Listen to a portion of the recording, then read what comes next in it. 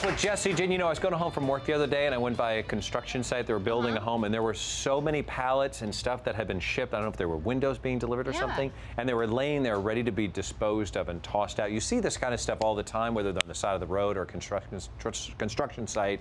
And you're here to tell us that you've great way to repurpose these. Yeah, no, pallets are a great way to take really cheap wood that usually, like you said, is on the side of the road and repurpose it into something else. And actually growing up, my parents had a print factory for 46 years. And so we had a ton of pallets and we had paper stacked on them for the printing presses. We did large format printing. So last year when we actually closed down the shop, we saved all the pallets. And my mom last week said, oh, can you make me a side table? And I was like, absolutely not, but I will make you a tray. That's so my lovely daughter, right? Lovely daughter. I said later. Yeah, the side table will come later. So yeah, we're that's where this thing started with, right? It did, right. And all right.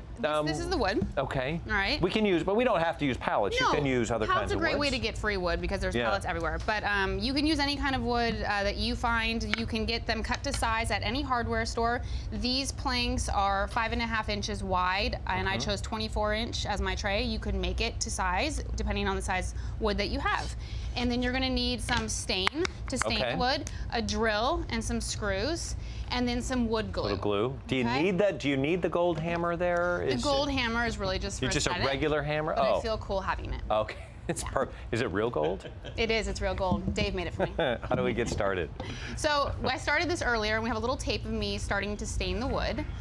So I came in extra early, and I stained all the wood pieces. These were already cut to size. Now, is that store stain? Because I don't see it out of a bottle. You know what, that stain is actually from the craft store. I like it because it's not pungent and it's very easy to use. You shared that with us, I think, on another project. Let it dry, and then I evenly spaced everything out, and I left a little gap in between the wood so it looks more like a pallet, and then I just used wood glue to add the size on, just like that. And then that is just used to hold down the wood so it attaches. Did the same to the other side. How simple is that? You're literally gluing wood together.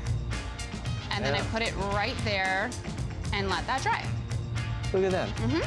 Now, if you don't want, because you talked about the smell of stain, somebody doesn't have one of these awesome craft stores nearby, could you use paint? Could you use some other? You could use paint. So the gray one right here was actually painted with gray chalkboard paint, and then I put a really cool white stain over it to wash it out. But these could absolutely be painted because it's just wood, so it's not going to chip. This would be cool sitting outside too and just get weathered a little bit. Okay. Yeah. After this, where do we go? All right, so this is dry. It only takes a couple hours to dry. Oh, look at you, strong. What you want to do is flip over the wood, and what we did was I just screwed in a screw in each plank to make sure it was extra secure. I don't want to rely just on the glue. So if you want to add the third one, so it's 6 screws. Would you recommend putting any sort of felt back on that, like if you set it on? Yeah, I mean, if this is going to go on a coffee table, then maybe do some felt on it. Those little feet, you know, you can get. And then from here, we're just going to add the hardware. And what this is, these are actually door handles, or like to a gate or something. Oh, okay. So they're really inexpensive. You can get a pair for $4.95 at any home improvement store, and you could even use like antique drawers, you know, whatever you had. I like these that you have. I'm sorry to step in on it. I like this one too, and I noticed that you picked. They all have sort of an angle to them. Just it's better to serve. No, that's what makes it so cool. You could even do different handles, and that was literally $4.50 for the 2 of them. It's very rustic looking. I like it. All right. So again, do I get to work here on this? Is just screwed into place. I put a little hole there so you knew where to go. Oh, I'm on it. Did you see it? I'm on it. Yep. That's right. That's a few things I can see anymore without my glasses. Like we said, on your coffee table. You can use like breakfast in bed. Look at that. Why won't mine go in? It won't go in? No. You want some help? Yeah. You can get it. Yeah. You want me to come over? Okay. Let me get it. So pretend that one went in. All right. So, by the way, you could do different ones. If you wanted to have just sort of that mix, you know, one rustic, one planks, all different colors. I mean, you could Mod Podge fabric to this on the top. I mean, you could add glitter. No, we can't do glitter. Yes, absolutely. You can get crazy. The material you choose, by the way, can set the tone for this, and you can use fine or smooth wood, as Jessie said. It's a lot of fun. All the steps on Pinterest.com/home and family. I'm trying to get this right in that little space there.